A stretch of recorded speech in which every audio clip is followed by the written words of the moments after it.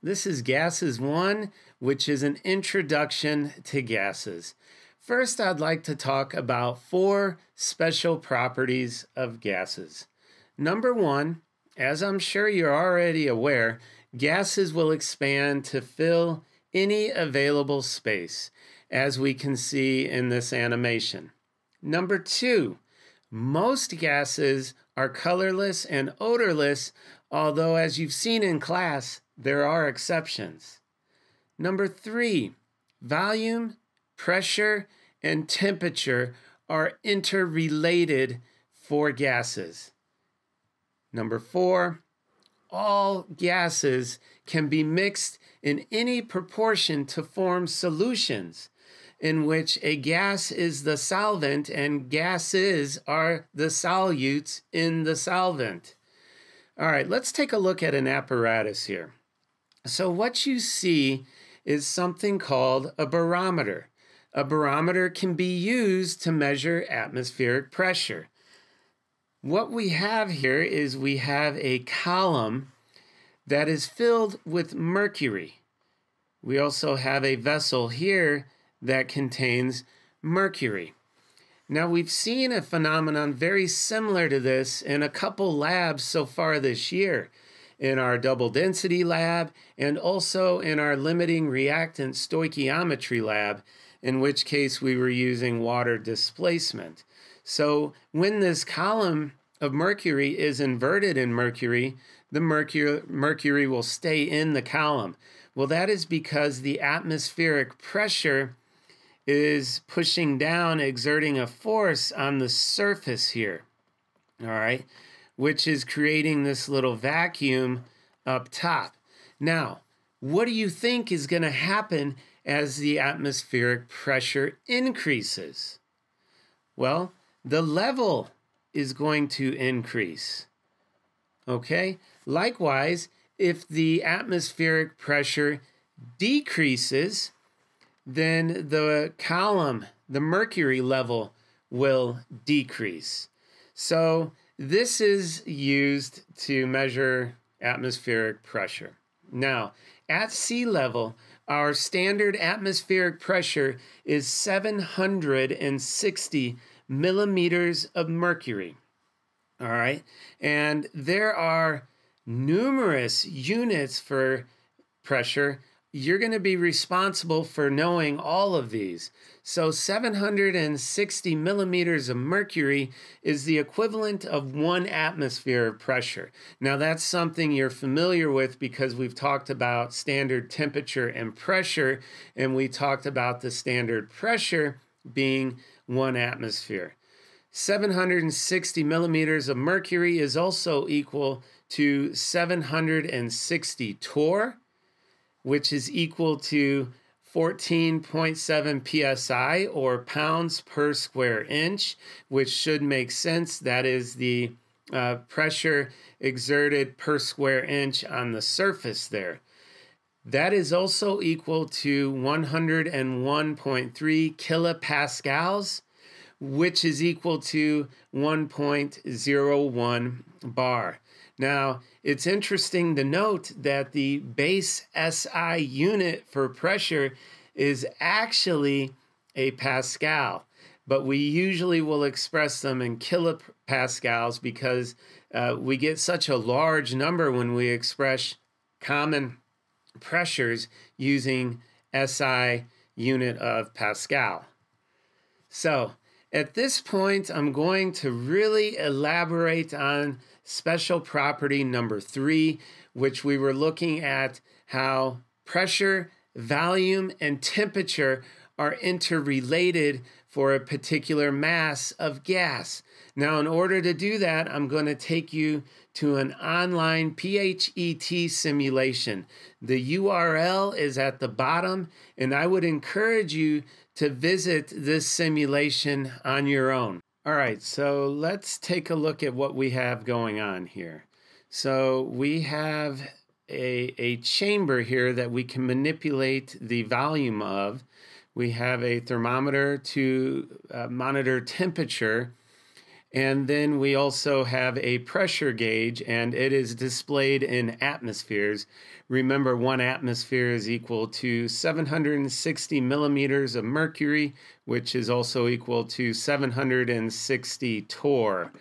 So I am going to start off by putting 50 molecules into the chamber. I'm going to do the heavy species first, followed by 50 of the light species.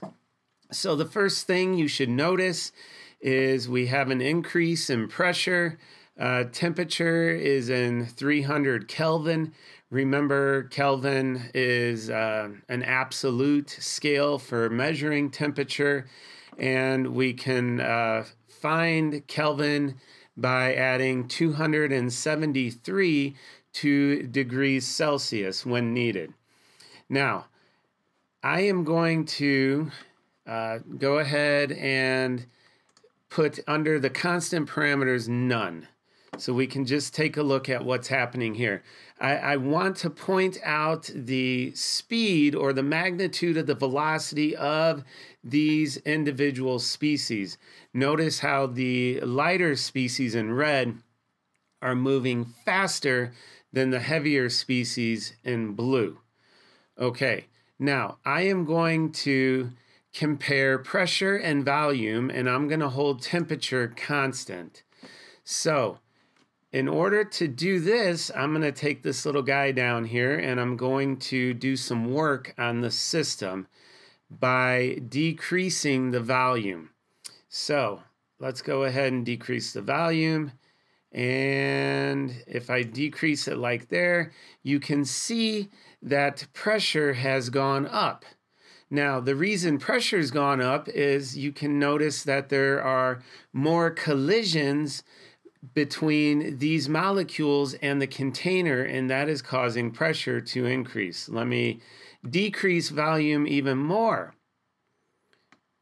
Pressure goes up again. So what we're seeing is that as I decrease the volume, I'm increasing the pressure. So if I increase the volume, we should see the pressure decrease. So they are inversely proportional.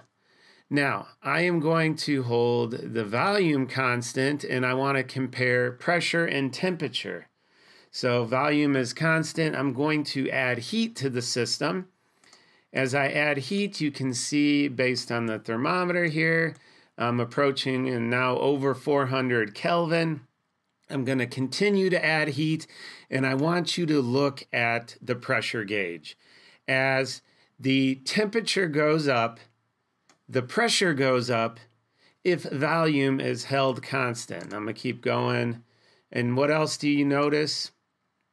Well, you should notice that the collisions with the container, the overall kinetic energy of these molecules is increasing, which means their speed is increasing, which means they're having collisions with the outside of this container more often. Okay, I'm going to go ahead and add a little more heat here. Continue heating. We see these molecules are really moving fast now. We see temperature is over 200 atmospheres. And so we're seeing as temperature goes up, pressure goes up if volume is constant. Okay, so now let's see what happens when I hold pressure constant and I manipulate the volume and the temperature. So what I'm going to do now is add heat to the system, and we're going to see how the volume responds to an increase in temperature.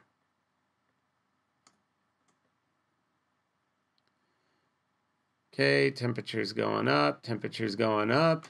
And what do we see happening? We see volume increasing as a result. Let me add a little bit more temperature. Okay, and volume's increasing.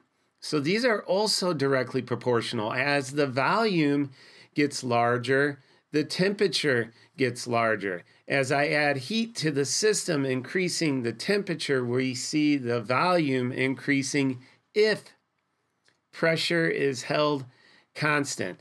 So to recap, we've shown in this first video how these two these three variables of volume, temperature, and pressure are interrelated. So that simulation does an excellent job of showing you how pressure, temperature, and volume are interrelated.